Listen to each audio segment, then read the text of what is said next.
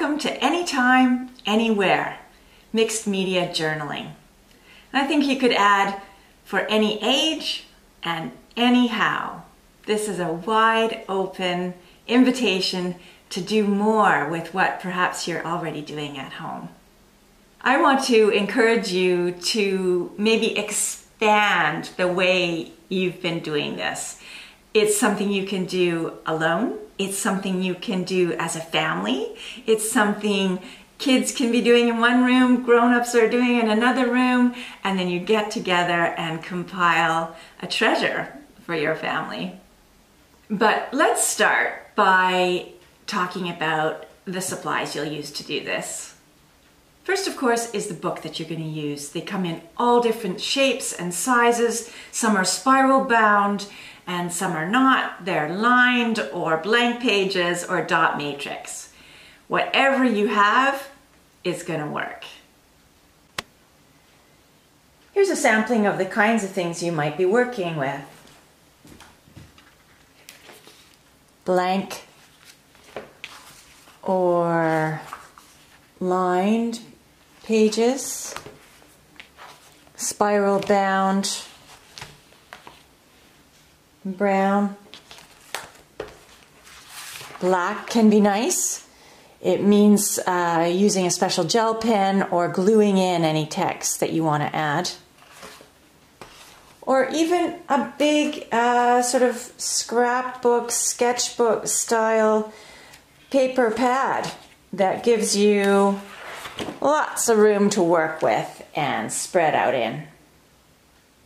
Here are some of the kinds of things you might want to work with when adding images to your journal.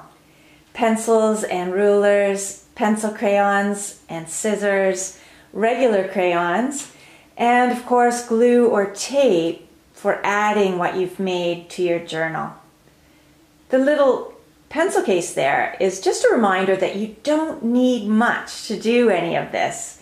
You can add just a few of your favorite things to work with to a pencil case like that and add it to any knapsack or suitcase.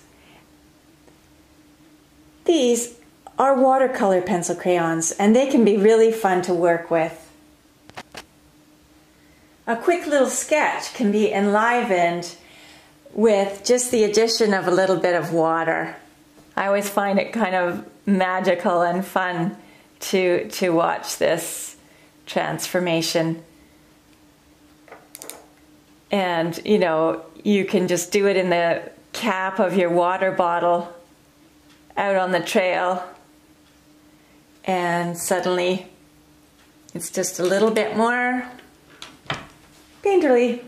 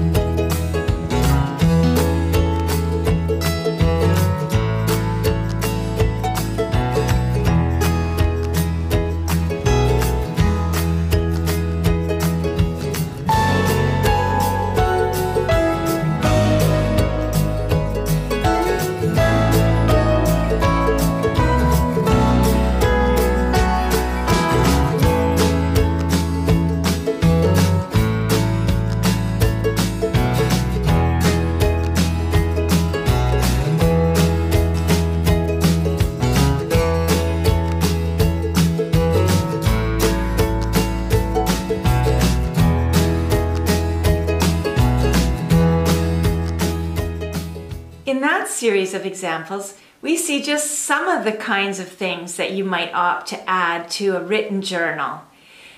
Things like drawings, photographs, pamphlets, pieces of map, ticket stubs, business cards for a favorite restaurant or inn that you stay at. These are all just the kinds of things that you might opt to put in yours. Also, there were ideas about how you can add more than just a single item, or say you want to see both sides of an object. So there were things like making a pocket where you can stick things in but take them out and read both sides or see the images on both sides. If something is too big, you can always fold it and then tuck it into your page so it fits in the book. And the other thing you can do is do a sort of lift the flap kind of concept where you can fit more than one image in the same space on a page. And the last thing I guess I wanted to reiterate is we think of journals as record keeping, ways of recording our memories. So writing about something we've already done. But journaling can also be a wonderful way to imagine what you want to do, to think about how and when and where you're going to do your next adventure. And sometimes they're thought of as a visioning tool or a visioning board. And so I'll end by showing you an image of that sort of concept as well.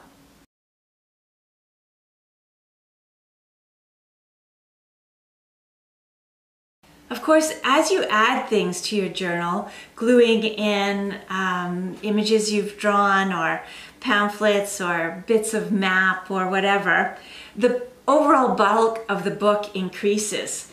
So that is one thing to keep in mind. The advantage of a large spiral binding is the book can expand a bit more without becoming totally distorted. This beautiful handmade book with a more stationary binding has been added to a point where it doesn't even close anymore and it's hard to get it in the shelf. Of course, it's much beloved, but that is something to keep in mind.